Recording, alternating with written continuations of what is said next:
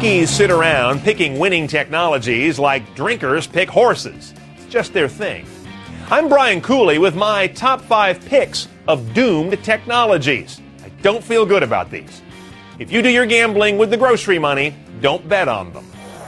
Number 5, Blu-Ray. Oh, I hear you. Blu-ray is already a good-sized hit. But as it tries to equal the impact of its parent, DVD, it's getting taken out at the knees by online streaming to the television, even faster than many of us would have guessed a year ago.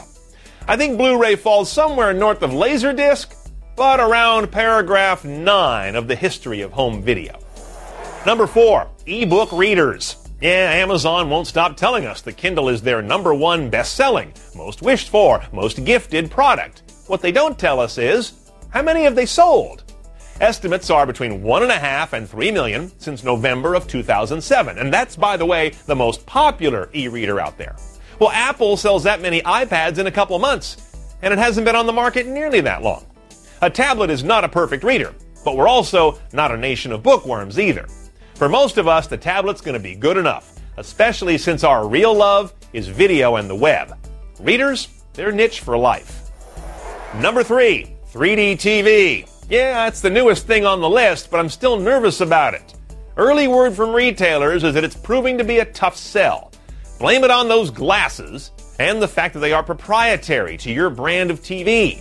Also, the mess of standards and most of the stuff we watch not being made better by 3D all give this one the stink of a carnival trick. In 2011, I need to see glasses get standardized, display standardization as well, either frame sequencing or polarization, and tons of content that is meaningfully presented in 3D. Then maybe I'll be convinced. Number 2, wireless HDMI. This one's bubbled up here and there with various manufacturers and mostly in proprietary form. It's never taken root. I'm just not sure consumers care.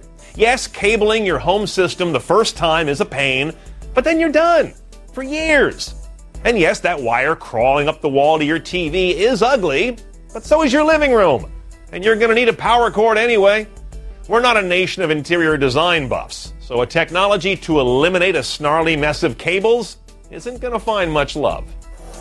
Now, before I take you to my number 1 doomed technology, here are 5 that have emerged as sure bets over the course of 2010 and well into the years ahead. These guys you can take to the bank.